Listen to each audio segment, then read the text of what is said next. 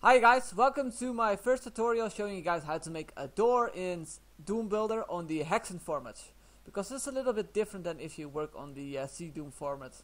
But yeah, let's get started. We're gonna make a little area where we can spawn it. It's just gonna be something small, like this. I kind of screwed that up. Just change it. Come on, work with me. Alright, there we go. So get our first area set up here. Let's copy this to the other side. And since we're gonna make two doors, I'm gonna copy it to the other side as well. So we're gonna make two doors here so you guys can see how it works. So first we want to make a little connecting between the doors here, like that. So now we got the doors connected here. So we definitely wanted to do it on the other side as well. So since we haven't changed any settings yet, so we're just gonna copy it to the other side here, like that. Now it's connected on both sides. So now we're going to make a door. This is going to be our first door. Let's not click that one.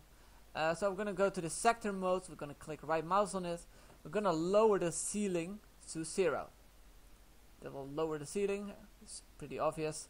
The tag is also important because this is our first door. We can leave it to 0. But if you want to make more doors, we have to put it to 1, 2, 3, so forth. So now we have set that up. We're going to go to the in dev mode. We're going to select both of the doors. What's going to be the doors? We're going to right mouse them. It's going to be a repeatable action. Then we're going to go to the doors. We're going to make a door raise. And here you can see the sector tag, which we indicated with the sector mode to 0. So we're going to leave this to 0 for this one. This is going to be the movement speed where the door is going to open. It's going to be 16. The close delay is when the door will close. So it's going to be 128. You can experiment with that if you guys prefer. And right now the trigger is player walk over, so if it was like a lower area, the player could walk over it and it would trigger it. But right now we're going to use player presses use on it, because we lowered the ceiling and a player can walk over it then. So player presses use on it, and then we're going to go apply a texture to the door. So I'm just going to check like this texture, should be fine. So now we have actually set it up. We can already test it and it should be working already. So let me save it real quick and let's hop in the game. As you can see, here's one door, the other one hasn't been made yet. The texture is totally not fitting right, but as you can see, I press E on it. Oh yeah, I definitely forgot one thing. As you can see, the walls actually go into the door. I can show you guys how you can easily fix that. Let's go back into the editor. And right now it doesn't show me the editor, what is going on. Alright, no, it's still not showing me the editor. Let me really reload the map, maybe that fixes this. Let's hope it. Yeah, go. Ah yeah, that fixed it. Sorry about that, not sure what is going on, probably when I'm recording it. So if you don't want the walls to go with the door up, you have to apply a lower unpatched. This will make the walls not going up with the door, so I can show you guys that it works now. It's a little thing I usually forget, but it's easy to fix. As you can see, it doesn't go up anymore. And the door actually closes after 128 seconds, I guess it is. Yeah, you can experiment with that. You can also So now we're going to make another door for this, so I can show you guys how to set the text work. Alright, let's go back to the editor. Oh, my screen is screwing up again. Yes, it is, so let's load the map again.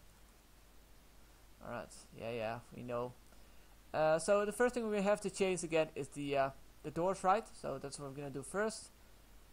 Make sure you don't have any other things selected before you do this, because you're gonna change that as well. So again, it's gonna be a repeatable action. It's gonna be a door again. We're gonna choose a door raise. This time we're gonna change the sector to 1. We haven't selected that in sector mode yet, but I will do that after this.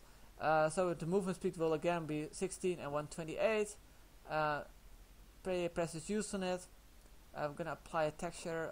Wait, I haven't lowered the ceiling yet, so let's do that first. Go to the sector mode, lower the ceiling to 0, and now we can also apply this to 1.